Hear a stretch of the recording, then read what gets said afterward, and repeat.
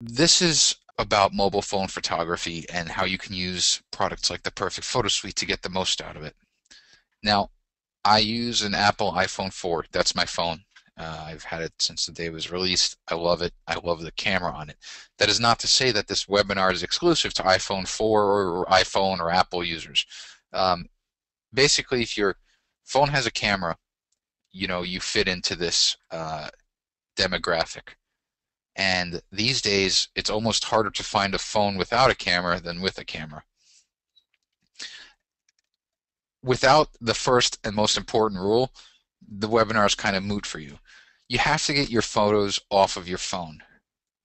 What I personally do is on my production machine, I um, use Lightroom, and I import. If you connect your phone, or at least the iPhone, to your computer, when you go to import in Lightroom, it'll detect the phone as a source, a photo source.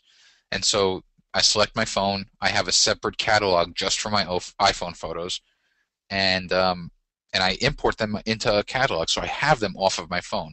This it serves several purposes. First and foremost, it allows me to actually work on the images. But second, it also just adds a second layer of backup. That way I have another copy of it on my computer. And Andrew brings up a good question. Is this the same camera as the iPod Touch 4? That I'm not sure of. I know the iPhone 4 has a 5 megapixel camera. I don't know what the latest iPod Touch has. I would recommend going to Apple's website to compare the stats. So I broke down very basically what I consider to be editing on a phone versus a computer. Now, if you're an Android user, if you're an iPhone user, there's no shortage of apps that you can download, that you can buy to do all kinds of cool edits on your phones. And, they're actually pretty good. I have a tilt shift generator app. I have Hipstamatic, which is probably my most used application.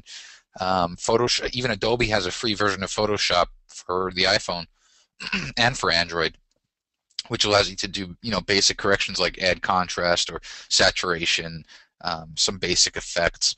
So accessing it on your phone is obviously accessible, meaning the phone's in your pocket or in your hand, you can edit your images. It's a quick solution and it's inexpensive. On average, these products are either free or they cost somewhere between 99 cents and probably $2.99 US. But they're limited in functionality. Clearly there's only so much that a developer will build into their mobile phone software.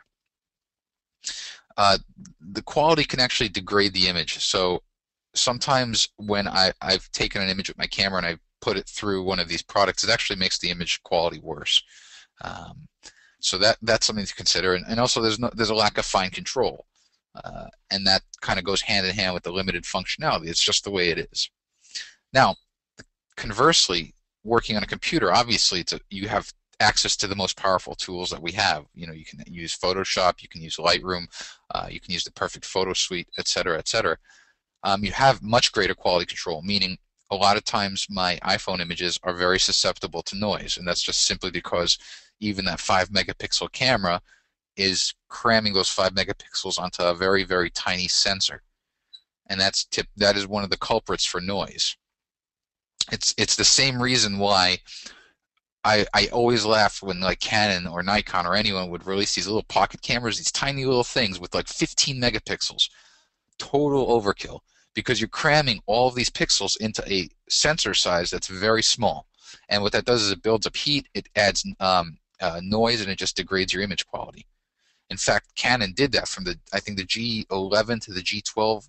They dropped their megapixels, or it was either from the G10 to the G11 or the G11 to the G12, but they went backwards in megapixel count because the image quality suffered so much. So um, you can, with the noise that you get introduced there on a computer, you can run noise reduction filters that are much more powerful than anything you can find on a phone. And it addresses the phone limitations. But a computer can be expensive, the software can be expensive, and you have a learning curve.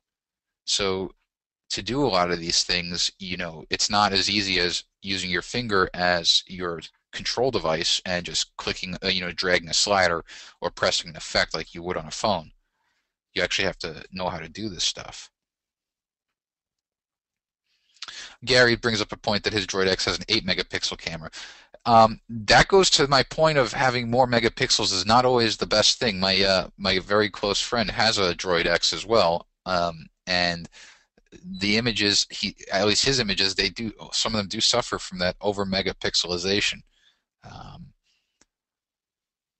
and Joyce, I can recommend applications. Um, as far as how to use them, I can't do that because there's no way for me to show you through the webinar program my phone.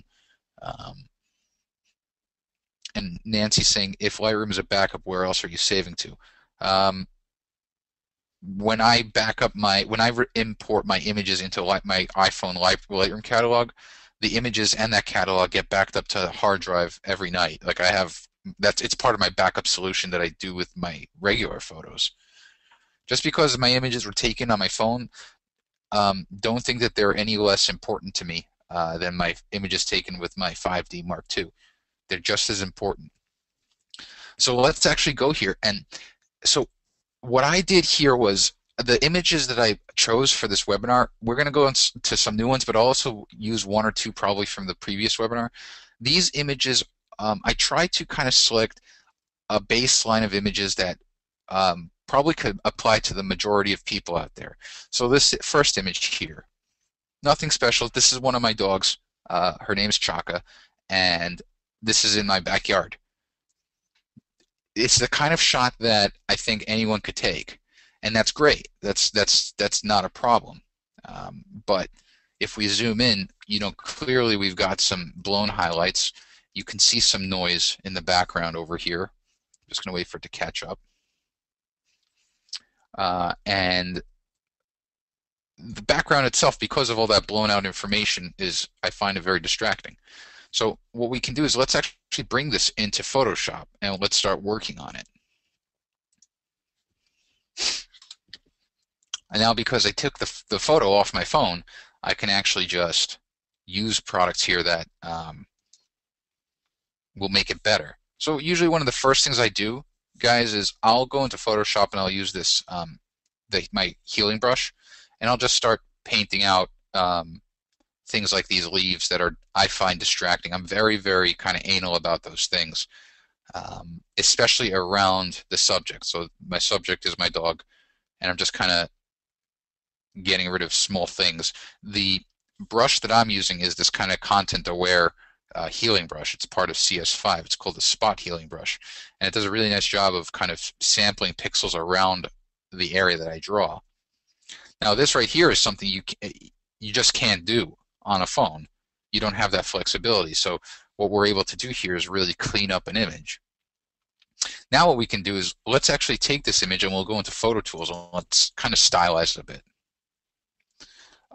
So we know that there's a lot of foliage here, and there's a really cool preset. If you do a search, or not foliage, I should say, there's a lot of grass. There's foliage in the background, but if you do a search for the word green, there's a cool preset called Green Enhancer. So any of you guys that are taking shots in forests or like golf courses, this does a really nice job of kind of only addressing the green channel.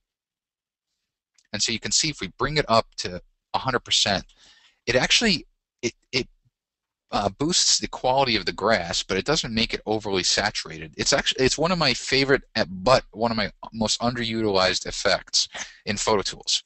It's called Green Enhancer. And then on top of that, what I might do is go under the categories section. Then we can go into the image optimize. So with Photo Tools, we have our effects broken down into categories.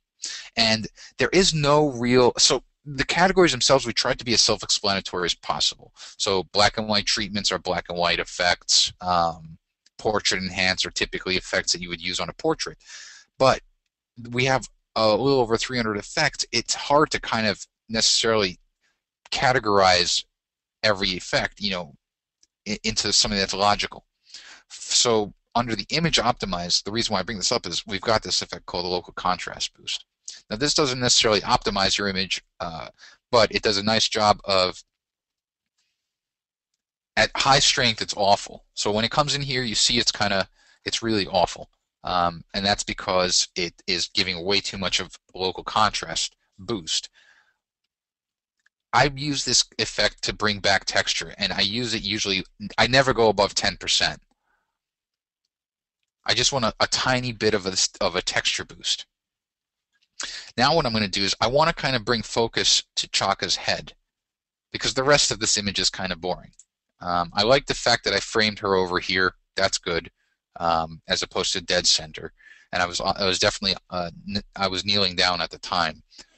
So the first thing, there are several ways that you can draw a viewer's eye to a particular part of the frame.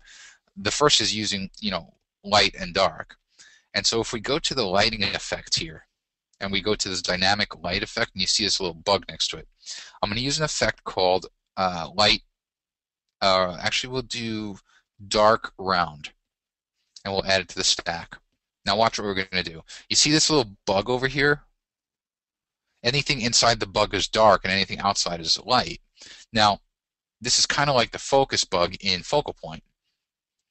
So what I'm going to do here is I'm actually going to position it over Chaka's head.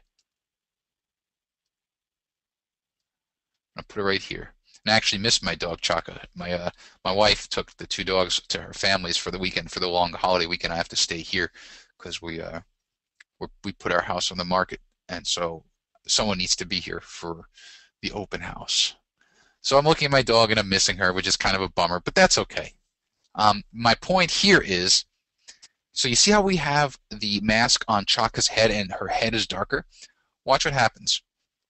If I hit this invert mask button, it essentially reverses the effect. Now, this is a bit too abrupt of a transition from the light to the dark. It's a bit too obvious. So I always recommend starting at 0 and just kind of slowly bringing it up. So you're starting to get a nice kind of transition, almost like a custom vignette around the Chaka's head. Everything else is kind of dark, and if you go to your show mask, you can see this mask. So everything in gray is kind of dark. Now here's the cool thing. Watch, as we bring it up, it goes to white. So as in true mask form, anything that's pure white will reveal, anything in black will hide. So here everything is hidden. The effect is hidden. So that's kind of a way to interpret our masks.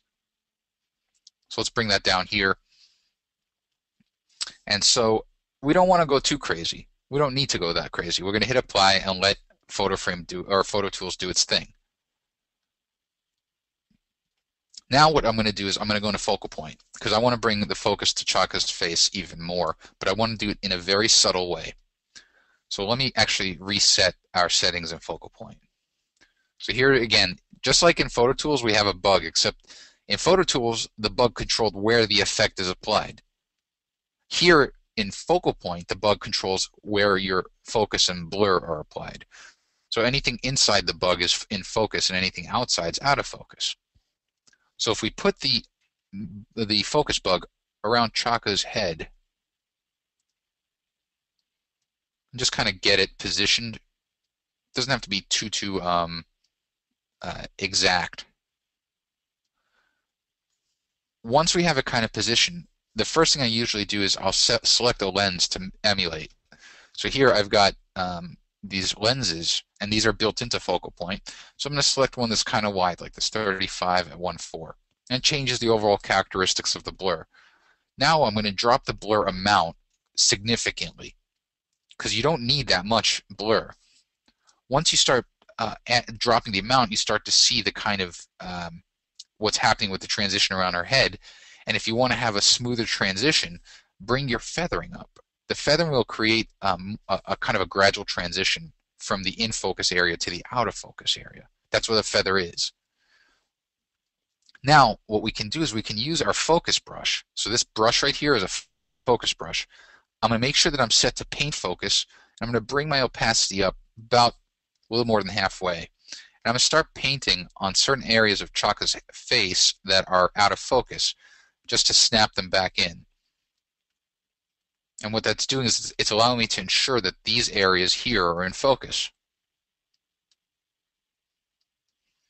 So you can see now that we're starting to get a nice direction for the viewer. And if it's still too much, you can drop the amount down even more. So here we can kind of bring it down maybe to even like 6.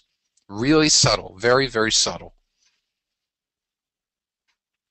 But now her face is popping out, and that's what I want. What I can also do is drop the brightness. The brightness and the contrast affect everything that's out of focus. So you can see how everything but Chaka's face is getting darker. And I can boost the contrast because that's also going to aid in bringing your eye towards the focal point. And then finally, we can add a little bit of a vignette.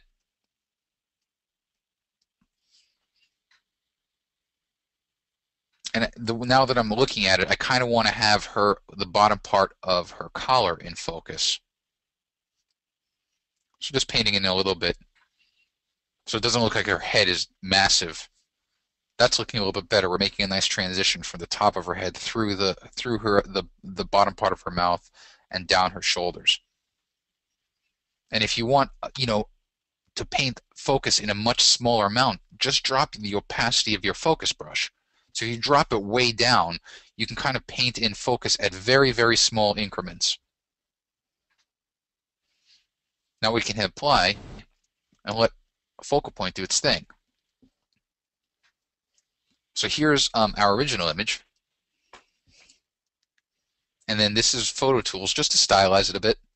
And then focal point to finish it up. Now I saw a good question earlier. What size prints can you get with the iPhone? Joyce asked that. Well, this is where something like Perfect Resize really works its magic. So it's a 5 megapixel camera. Perfect Resize is, those of you that may not be familiar with Perfect Resize might be familiar with what Perfect Resize used to be, and that was genuine fractals. So Perfect Resize is the next generation of genuine fractals. So you can see when the image comes in, it's about 8 by 10. You can see the units right here. Now let's say we want to boost this up. Let's go to photographic. So under the document size panel, there are these presets. And if you click down, you have these various categories. And I pretty much always go to photographic because these are where you'll find the most common print sizes. So let's go up to like 30 by 40. So at 30 by 40, this is a 398%, almost a 400% increase in size. So what we'll do is let's go to a one-to-one view, meaning we're going to zoom in one-to-one. I want to see what the quality looks like. So right off the bat, this is looking like we've zoomed in too far. So let me zoom out just a little bit because it's kind of hard to see here. That's good. So at 400%, this is actually excellent. The detail that you have in, oops, I messed up my my crop box.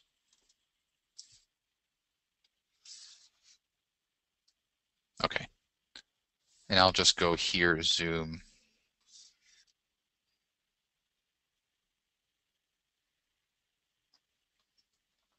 Oh, but it changed my, I see, it changed my, let me change my preset back to this, to 30 by 40. And then what you'll want to do after you set your preset is you want to set your resolution. This is very important. If you're putting this image, let's say you want to put this image out to the web, you don't need 240 pixels per inch. I would drop it down to 72 or 100. But if you're printing it out to paper, you'll always want to ask your printer, your lab, what they recommend. Usually 300 to 360 is more than enough. So here we're at 240, and again, if we zoom in, here we're at a 4:1 view. We can keep zooming in.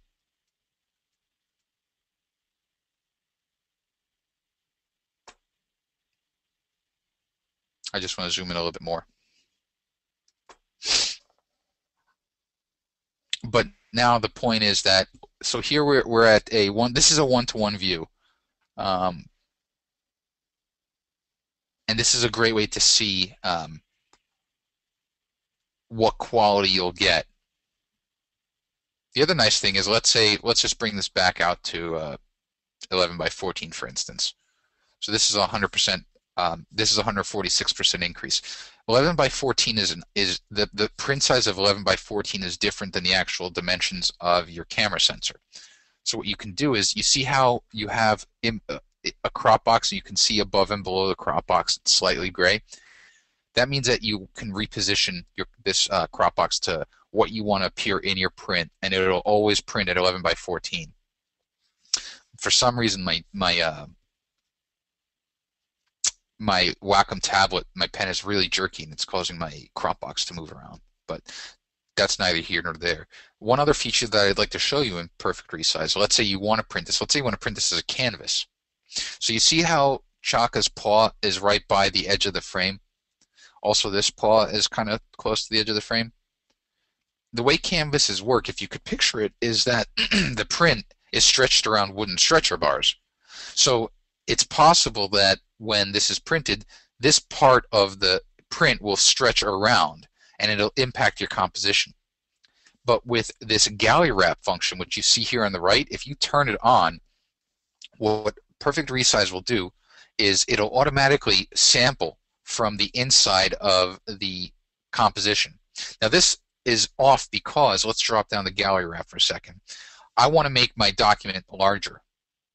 Because it's so small, it's sampling more information. There, that's basically what I wanted to show you. You can see how Perfect Resize keeps the original composition and it samples. It doesn't actually stretch and remove it from the front window. So you see exactly what, and that's a really cool feature of Perfect Resize. Hassel's asking, is this soft proofing the film or the print? No, I wouldn't call this necessarily soft proofing because we haven't done anything with matching the images to the printer's color, color profiles for their printer. That's more like soft proofing because we're not studying color over here. We're studying just kind of the overall quality of the enlargement. So that this right here is a 357% enlargement. Soft proofing would be you want to make sure that you you download, say, the ISCC profile or the printer profile of your lab, and apply that to see what it looks like on your screen. That's kind of soft proofing. Oh, the detailing. Well, that's more so if we go back into Perfect Resize, you can apply certain things like sharpening. Texture control is more. Texture control is kind of the opposite of sharpening. Texture control is more like if you want to smooth out your image. When you use sharpening, I always recommend being at a one-to-one view. And now we've got these three different methods. Unsharp mask is what you'll find in Photoshop. High pass is good if you have hard edges, and my favorite is progressive. And then all you need to do is just kind of tweak the amount, and you can see, I don't know if you can see it over the internet, but as I bring up the amount of progressive, the part that's in focus is getting even more in focus. These highlight and shadow sliders will allow you to protect the highlights and the shadows of the image from the sharpening. So here, if we really crank it up, it'll get over sharpened. So you don't want that. You kind of want to avoid that. You see how it kind of gets really, really crispy? We don't want that. The key, though, guys, is if you're going to sharpen, always be at this one-to-one. Because that's where, it's the same thing in Lightroom. You always want to be zoomed in when you're sharpening. So here we're going to drop that down. We don't need that much sharpening. Poor Chaka. Okay. So that was just one example of how I was able to take a standard image that I took with my iPhone. Let's go to and get into some more funkier stuff. So I have this image here. Nothing special. I took this actually just a couple of weeks ago. I took my two dogs to the dog park, and there was this cool tree. And I have this thing for some reason with trees. I don't know what it is. I just like shooting trees, especially when it's got this cool hard light on it. Go figure. But this is the kind of shot that anyone can do. I just pointed my camera up, and my key was I want to make sure that the tree came to the bottom, to one of the corners. just for composition. So let's send this to Photoshop and let's do some stuff with it. Let's show you how you can take an ordinary regular image of a tree and make it pretty cool. So the first thing we'll do is we'll go into Photo Tools. When I see these kinds of trees, the first thing I think about is black and white. I mean, instantly I think of, I want this to be a very cool black and white. So we can go to the black and white treatments here, and in Photo Tools 2.6 we built this new black and white effect called Mac G Black and White. I'm going to apply the cool setting here, and we'll add the stack. And so right off the bat, I'm happy with what I'm seeing here. This is looking pretty cool. It's getting a little bit more drama.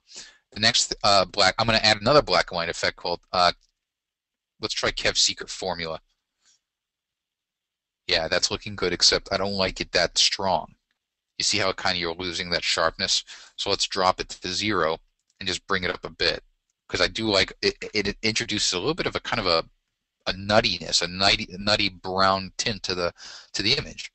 And to combat that, I'm going to go to my tinting treatments. I'm going to go to the first one here, Tint with Clean Whites, and select this little light blue swatch to add that in there. And it's almost looking like somewhat of a cross-processed look. Okay, so we've got that. We can hit apply to let the change render.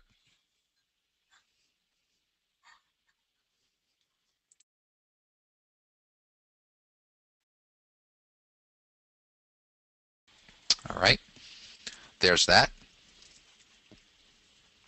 Now you can see, if I zoom in, guys, you see this.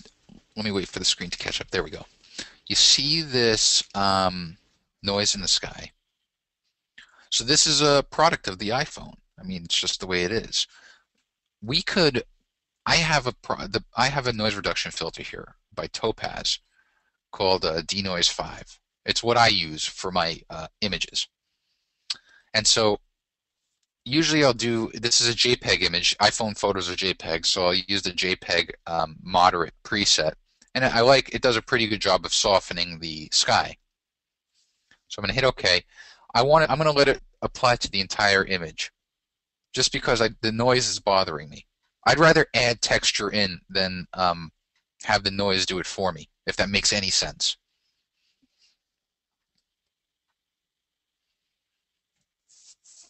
Okay, so this did a really nice job. I hope you guys can actually see the difference it made. It made a really nice difference for me, and this could be my ignorance.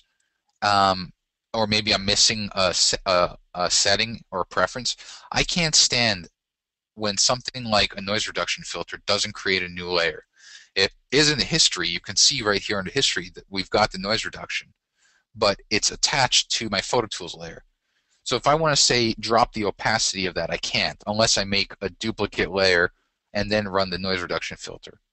So I hope Topaz fixes that. Unless I'm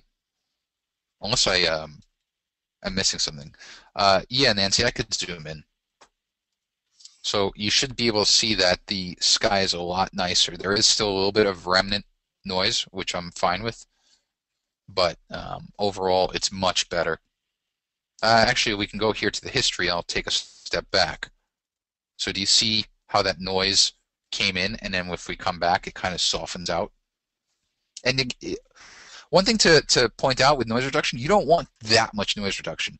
You know how sometimes, the way I kind of relate it is, you see a portrait of a model and their skin looks like plastic or porcelain?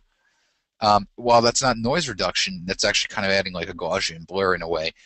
It was done too much and it looks way too soft. I'm okay with a little bit of noise. Now let's do this. I wonder how many of you out there realize that you can use your phone to get an amazing library of textures. I just pulled a few of the ones I've taken recently. And textures can be anything. A texture is anything that is not smooth. Or even it could be somewhat smooth with somewhat of a cool color, or a patina or some rust. But here, I was in a taxi going to San Antonio for the Imaging USA Expo with On One earlier this year, and it was raining.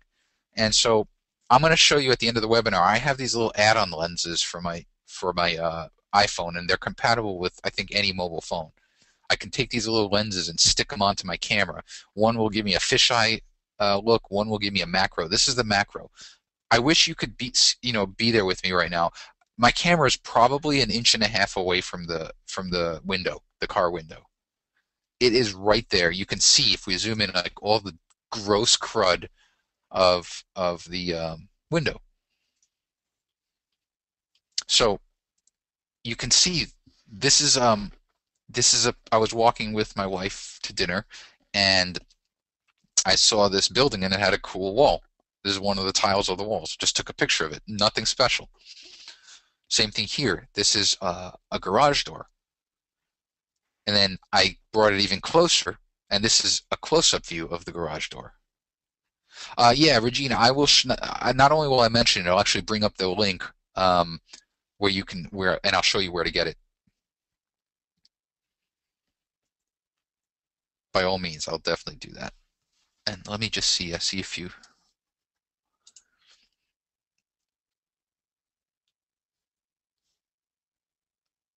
John asks an interesting question.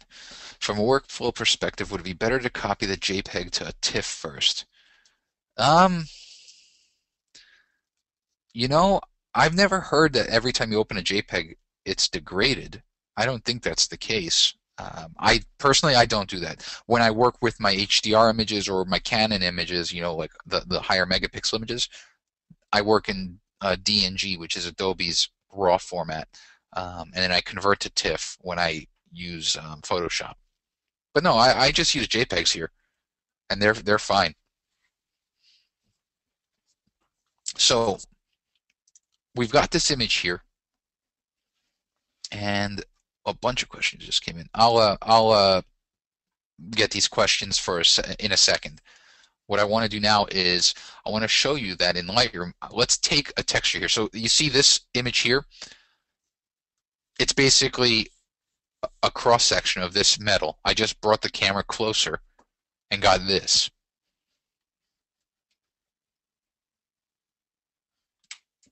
So let's go here and let's bring it into Photoshop.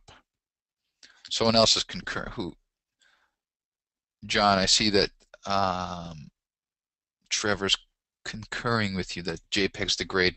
If they do, guys, I don't know. To me, it's I wonder where the point of diminishing returns is to upscale or upconvert to a TIFF, even if it's an 8-bit TIFF. I guess it depends. I don't work in JPEG normally. I only convert to JPEG for webinars or if I have an iPhone shot. All right. So we've got this image. What we're going to do is let's go to image adjustments and or actually mode, and let's go to grayscale. I just want to get rid of all the color information. Now you can see that that image here is vertical. This image here is horizontal. So I'm going to go to image rotation. I'm just going to rotate it 90 degrees.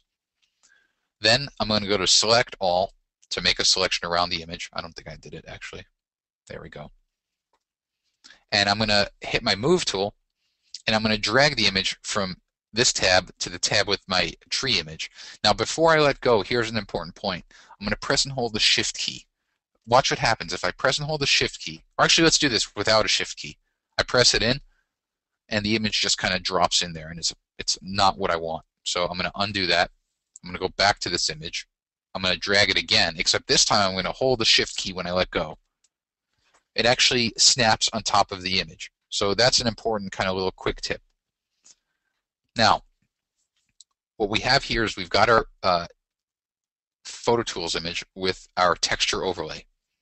What we can do now is go through these various blending modes.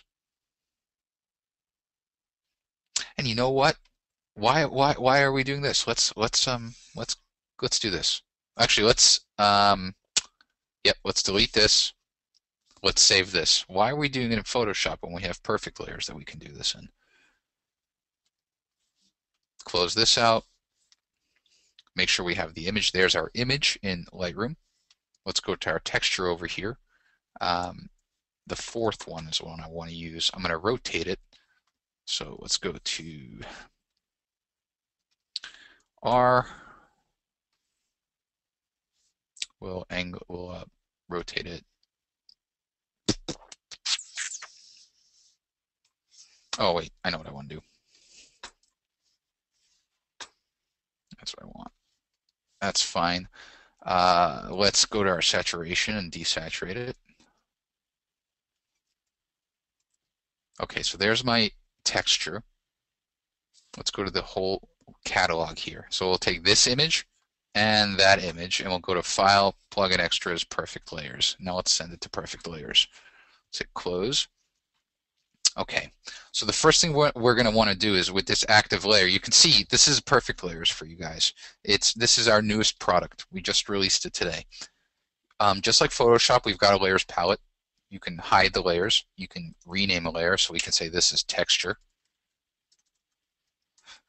This is image.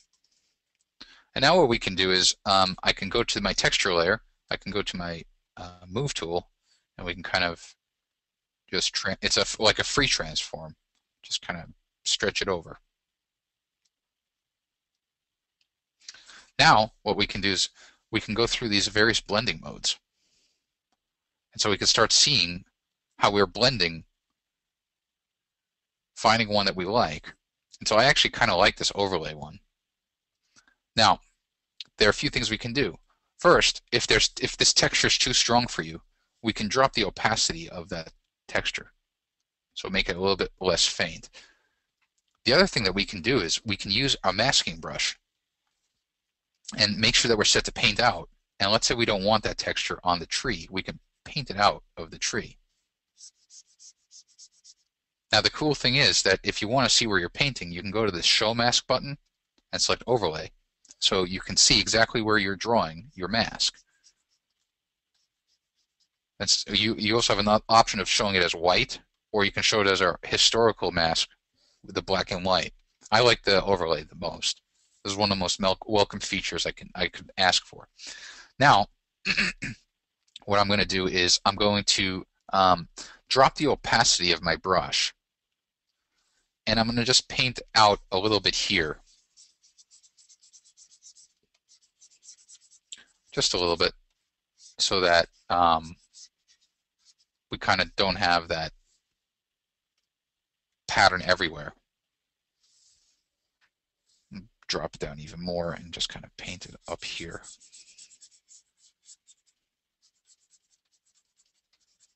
So you can see now what we're able to do with Perfect Layers is kind of just take two different files, and now if we hit File, Save, check this out. We'll go to File, Save. It's going to save this PSD file. It appears in Lightroom, so there's our image. Now check this. This is the cool part. If we go to right-click, go to Edit In, and bring it back to Photoshop, let's edit the original. There are our two layers with the titles, texture and image. There's our layer mask that we were painting. And now if there's a certain filter that you want to apply that is not in Perfect Layers, you can do so. But for the most common uses of Photoshop that we found are layer masking and layer blending. And we've given that to you in a really, really fast product. So that's two different images taken with my phone. Pretty cool.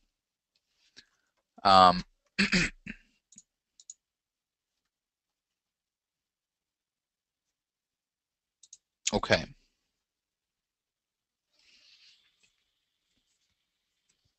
And Peter wants to know how does Perfect Layers differ from Photoshop. I strongly recommend, Peter, you join our webinar later today, where we're going to spend the entire time in Perfect Layers, but primarily Perfect Layers is our newest product that gives you a layered workflow solution in Lightroom. So you don't need to go into Photoshop. You don't need to pick up Photoshop if you're looking to take multiple images and merge them together, or to blend them, or do composites. Perfect Layers is pretty perfect, actually. All right, let's do one more. Let's see here. I was going to do Mask Pro here, but I kind of like this one better. All right. I'm going to send this into Photoshop right now. So this is an image that I took outside of my buddy's office in Manhattan. He owns a production studio. He was on the seventh floor in Midtown. I kind of stuck my upper torso out of the window and I shot down.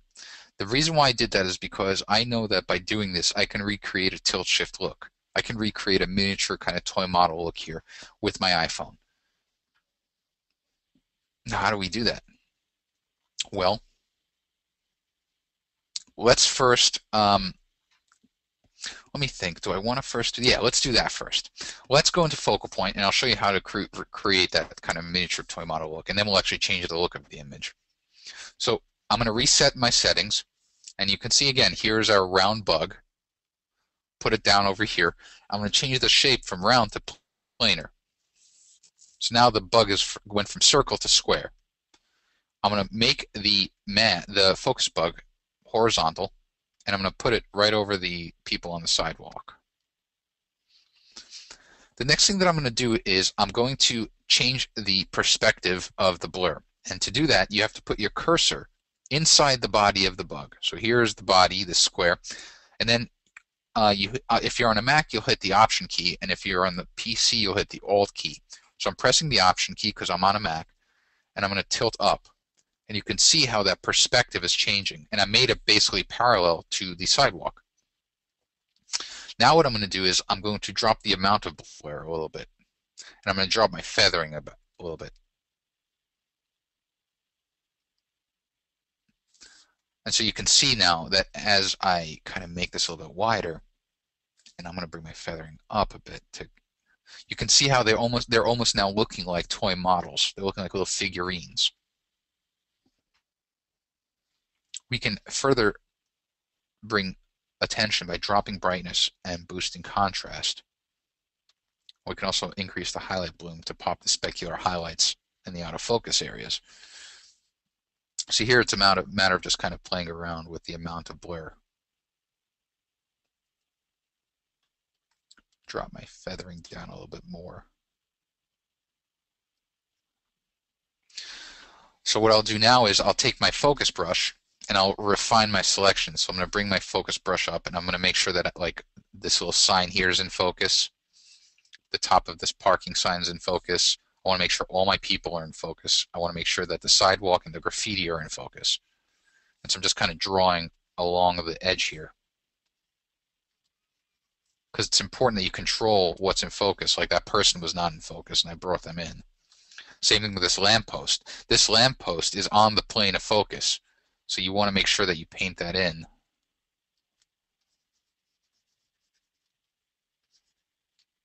Just so you get kind of a good representation of in focus and out of focus. Now we can hit apply, and now we can go into Photo Tools and really give it a very cool look. So what I'm going to do now is go into Photo Tools, and I'm going to apply a black and white effect that we used just before called Kev Seeker Formula. I'm going to add it to the stack, and I love what it does here. For some reason, when I first tried this effect, the first thing that came to my mind was the movie Inception. I don't know why, but it just kind of, this gave me a feeling like I was watching the movie Inception. Now, what I can do here is I'm going to use my masking brush, and I'm going to select Paint Out, and I'm going to drop the opacity to about 75%, and I'm going to paint back the original colors of the people, because I think they look very cool in color against this very drab background, especially the people here who are wearing blue jeans. So here, if you paint out the side of the person, just change the paint in and just kind of paint that back in, the effect.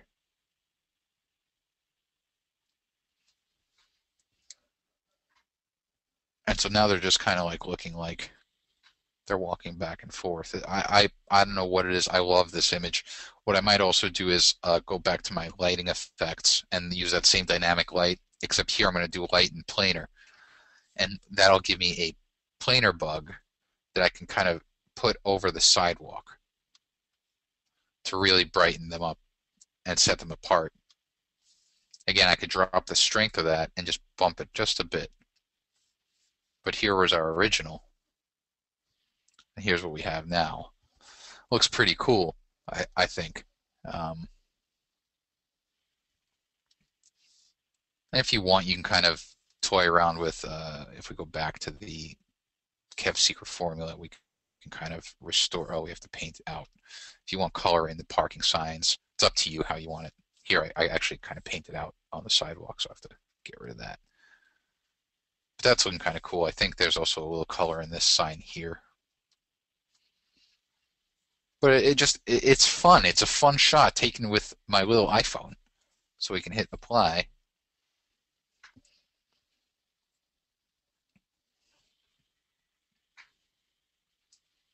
And there we go. We can add an adjustment layer. Sometimes I'll go to the adjustment layers and add a levels layer just to kind of boost the white and the black points a bit.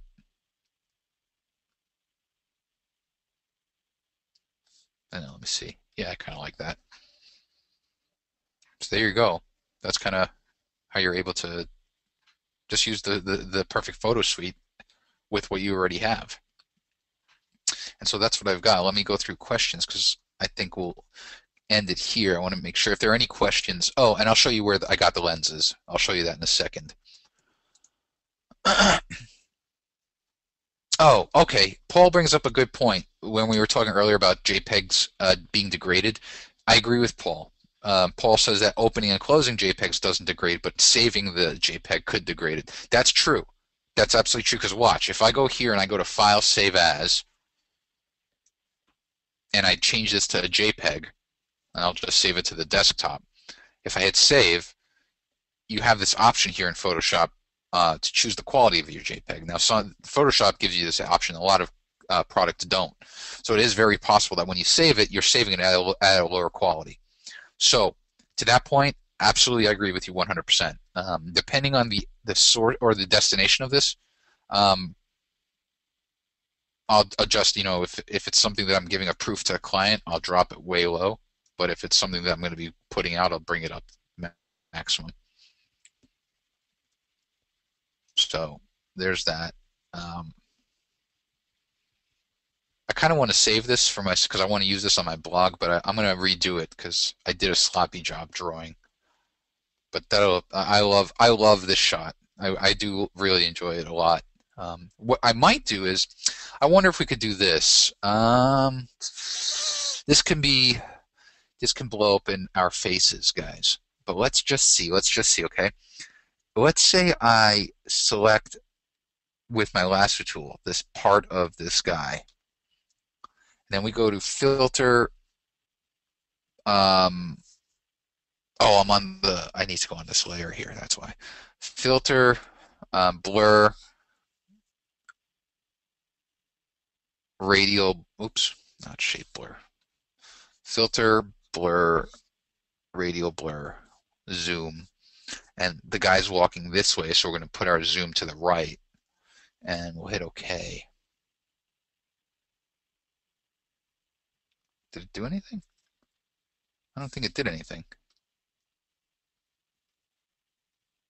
Maybe it's because oh, you know what? Let's just, to err on the side of caution, I'm just going to stamp this layer. Now let's do it again. Filter, radial blur. Doesn't look like it did anything. Let me bring up the blur amount. Because what I want to do is give them the sense of motion, like they're moving. Radial blur, let's bring it up to 22. It's not doing anything, which is weird. Unless I'm not seeing it.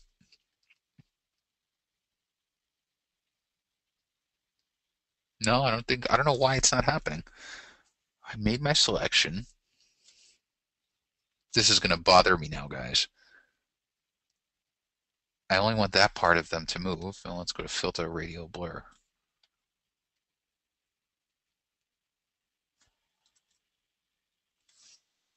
Let me zoom in. Let me do this.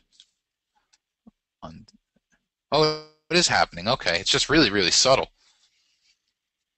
That's a bummer. Let me go back out here. So let's see if we kind of go here and let's bring it up big time. Blur, radial blur, and then like 57. I guess it kind of gives him a sense of motion. Um,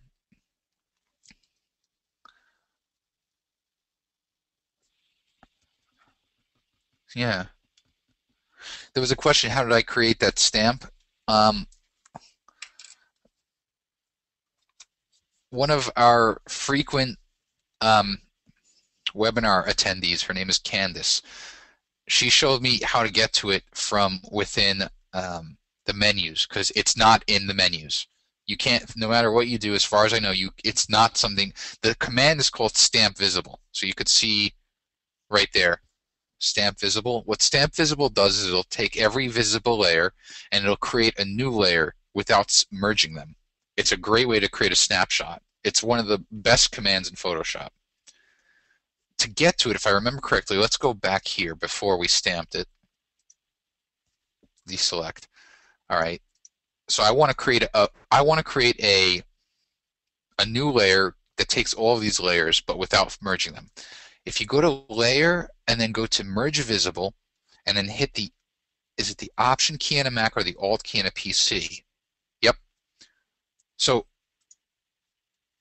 you have to go to the layer, go to merge visible, and press the option key on a Mac or the alt key on a PC when clicking. And that'll create your stamped layer. Now, a point to make is if one of these layers is hidden and you stamp it, it will not take that layer into consideration. So just remember that. Yeah, and Hassler's bringing up the reason why I don't want to give you the keyboard shortcut is because I call it the claw. So this is the keyboard shortcut on a Mac first, and I'll make it larger. It's Control plus Option plus Shift plus E, and on a PC it's Command. Oh, not Control.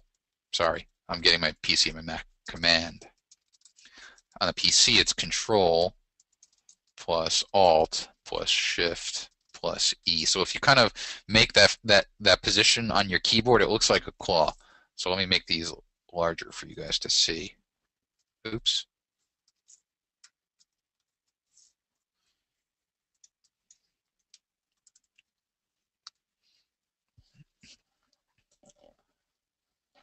It's much easier to go into the menu here, go to Image, hit the Alt, or rather to Layer, on Merge Visible, hit the Alt or Option key, and do the same thing. So, um, it's the best. It's one of the most used commands. I agree with you, Hassler. It's very important to me. Okay, let's wrap. Oh no. Let me show you where to get the lenses. I'm also going to paste the URL to where I got my lenses in the chat module. So if you have your chat module in your control panel, you'll see it pop up. So the place that I go to is called PhotoJojo, photojojo.com. Then you go to the PhotoJojo store, and it's right here. I'll copy this and put it into the chat module. So you guys should see that. Just confirm if you see that in your chat module for me, if you don't mind. But there are two different lenses. There's this combo wide angle and macro. So this is the macro lens I was telling you about. And then there's also a fisheye. That's the fisheye lens. And it does such a wonderful, this is basically how close you get. No joke, you get right up on there with the macro. So the two sets, both of these together is $40 US, and then separately it's 45. I have both of these and they're awesome. I also have this one, which is a huge disappointment. Biggest disappointment ever. I was so excited for it. Where is it?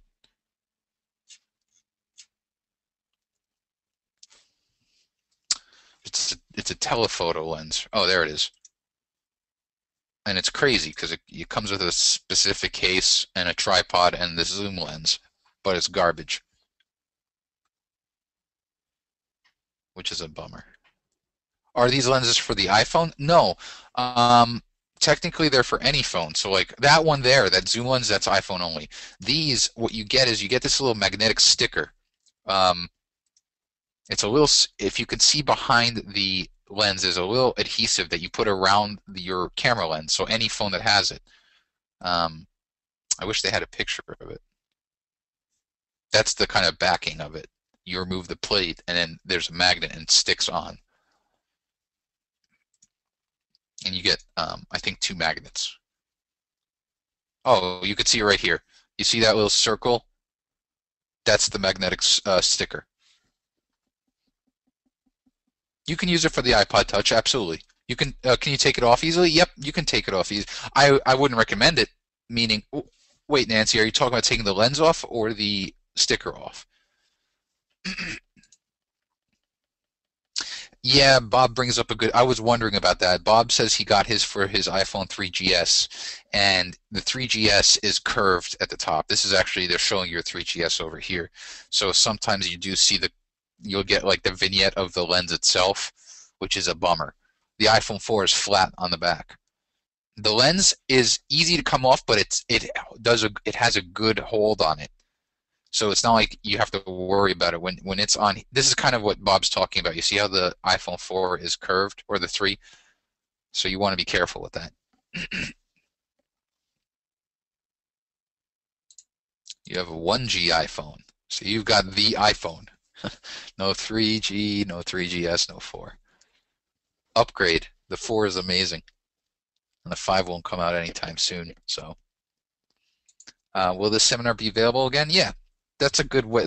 Thank you very much for that little segue, Deb.